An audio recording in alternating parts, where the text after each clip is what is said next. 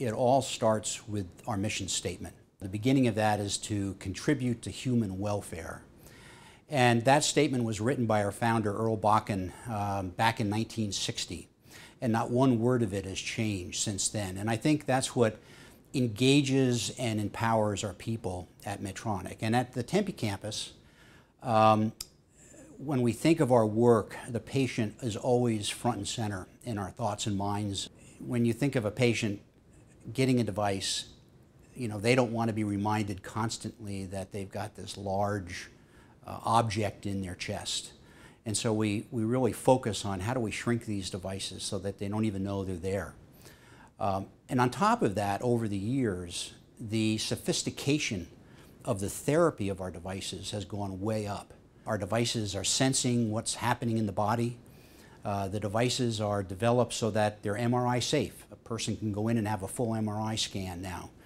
They're developed so that data can be sent to the physician so he can monitor the patient's health and progress. So you see all these changes over the years, and at the same time, the devices are shrinking. And I think Tempe has contributed hugely to that accomplishment. One of the things that I was most proud of when I retired and left Medtronic was that the team that I had in place didn't skip a beat.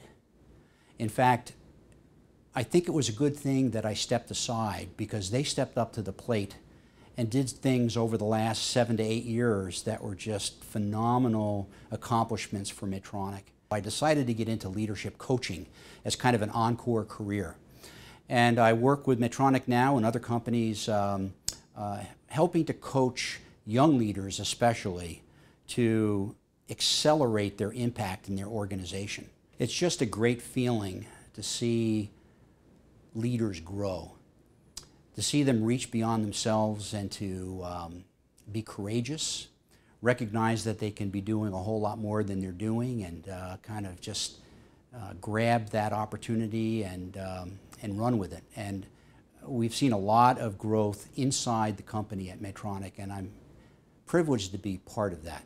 Companies here in Phoenix can play a major part through something as simple as mentoring, going into the schools, sharing their experiences in science, math, and engineering, showing some of the advances in medical technology. Are going to get kids excited, and hopefully excited to see a career and a future in the biosciences.